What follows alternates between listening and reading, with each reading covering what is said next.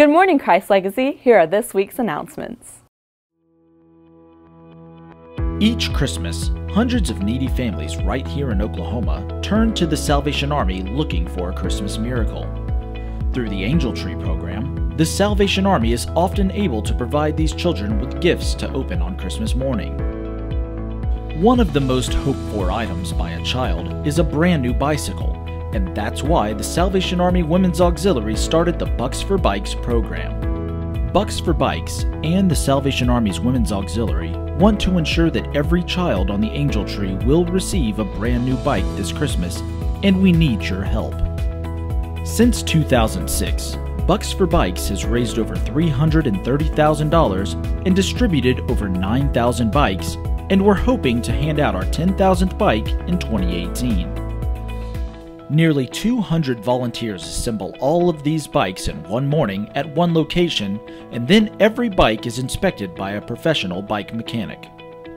Join our cause this year and help us create magical memories this Christmas. Legacy Men are partnering with the Salvation Army in their Bucks for Bikes program. All are welcome to join them on Saturday, November 24th in assembling bicycles for children in the community. If you would like to participate, please sign up at the Connection Center. Today is your last chance to place your order for the Fine Arts Rib Sale. Cost is $25 per rack and pickup will be this Friday. You can place your order at the Connection Center or with any Fine Arts participant. The Fine Arts Department is now selling hoodies for $25. You can choose from multiple different colors. Place your order at the Connection Center by next Sunday. The Traditional Gospel Song Fest is this Friday. This is an evening of traditional congregational singing with professional saxophonists and women's trio. Please sign up at the Connection Center if you're going to attend and include if you plan to bring a dessert for the fellowship after the concert. Our Grief Share Surviving the Holiday event is this Thursday from 6:30 p.m. to 8:30 p.m. in the fellowship room.